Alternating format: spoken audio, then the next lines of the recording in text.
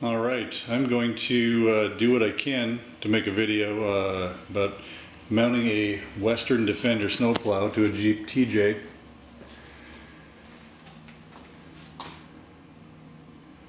This one's 7'2" controller.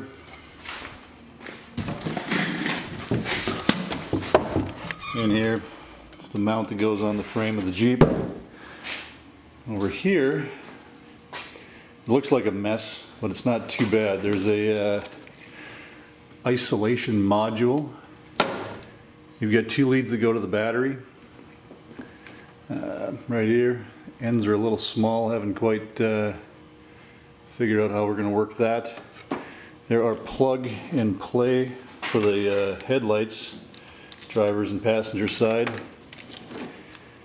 Right here, these need to get spliced into the parking brake turn signals on each side. Something inside the cab.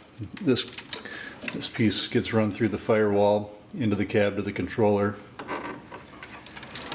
I think I'm going to mount the isolation module over here. There's a little tray down there, I don't know. Almost looks like a small battery tray that you couldn't fit a battery into. Real estate over here is pretty slim. I really have nowhere to mount it, so it's got to be over here. It's just a little bit of a pain.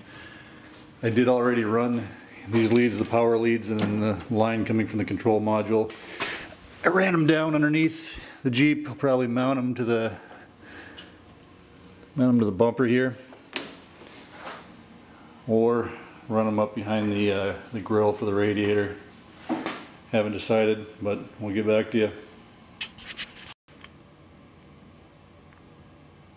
Alright, the turn signal wire, or the headlight wires, I don't know if we can see that in there, just plugs into the back of the headlight, interrupts the headlight circuit, plugs in here. This wire goes down to the turn signal. Driver's side, same thing. Plugging into the back of the headlight, interrupting that circuit, taking the power off of it. Now I have three wires over here. Turn signal, parking light, a blue wire. I'll have to figure out what that's for. So that's the easy part. These wires get run over to that module there, which I'm going to mount there. I'm not going to screw it in just yet. So on here, I'm just doing this first. This guy gets plugged into another wiring harness as we go through, but I'm just going to put this in first, kind of get it tucked out of the way. I'm probably going to hold off on splicing till I know that this is going to be the way it's going to fit in here. Alright, I'll check back. Alright, got the wiring kind of tidied up here. Again, everything's run, all the wires are run. This one goes to the turn signal. I'm not hooking that up yet. I have not hooked up the leads on the battery yet. I've just got them sitting there. Run the lines down. Across the front here, I'll tidy them up when it's all done. Over here we have the turn signal, imagine parking light, and haven't looked to see what the other blue wire is, but that needs to get hooked up.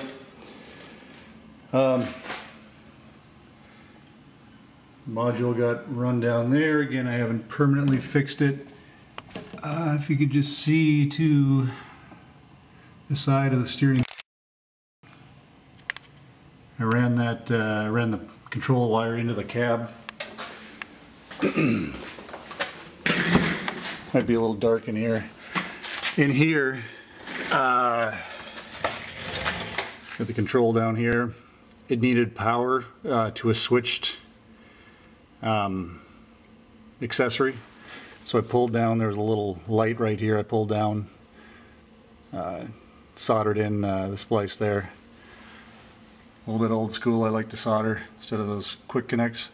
So all tidy. We ended up with a whole bunch of line down here, a lot of extra line, so I'll kind of coil it up and tuck it underneath the dash. Keep it away from the gas pedal so we don't run into a Toyota-like incident.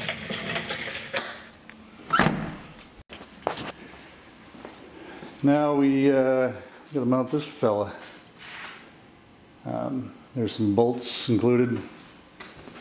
These little guys. I'm guessing there's something that's a little hard to reach in the kit.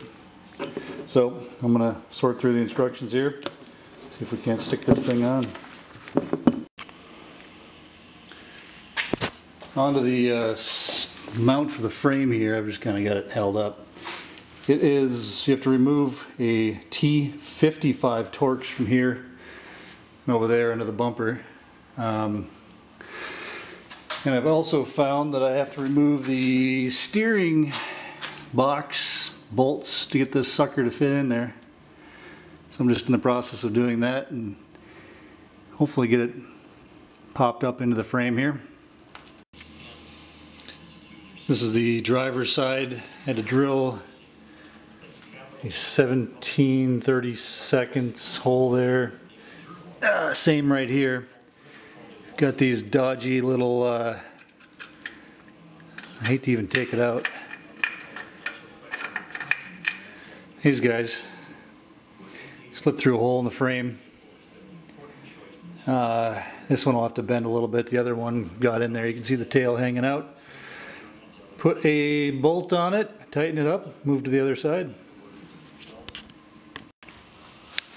Alright, got the turn signals hooked up. I just soldered it into the lead here. Working on the other side. Got this thing on. These are removable. There's 2 pins. Pull that out so you don't have to have them on all summer. But what I don't like about them, that's going to bug the hell out of me. So I'm thinking I'm going to get some washers put in here on both sides. Put them in where both the pins go through. Maybe that'll work, but I did hook it up. Everything does work. A little bit of a pain in the ass to get the stand set right the first time. And the headlights do work. And I think the last little bit I have here is the turn signals to do. I was questioning what this blue wire was. We've got it's unused, so the last 2 wires I have to hook up here are the parking lights and turn signal, and we should be ready to tidy everything up.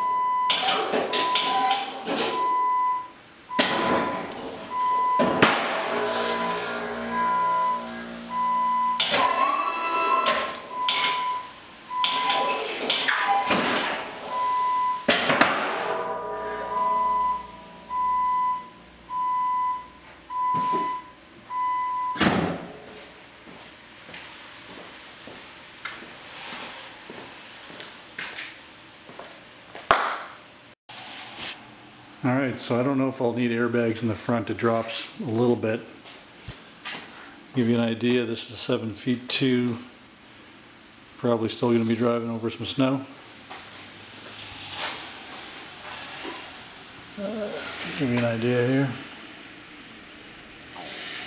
It's a little bit of a pain in the ass to put on. It doesn't really come on and off as well as it should. Probably because I am not that good at doing it yet. But that's how I put on my home defender.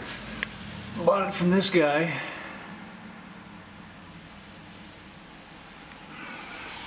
Good guy, good price. I paid about $4,400 and some change, $4,400 and some change. I do need to put ballast in the back of the Jeep. I think it needed 70 pounds. Come up with something for that. Anyway, good luck.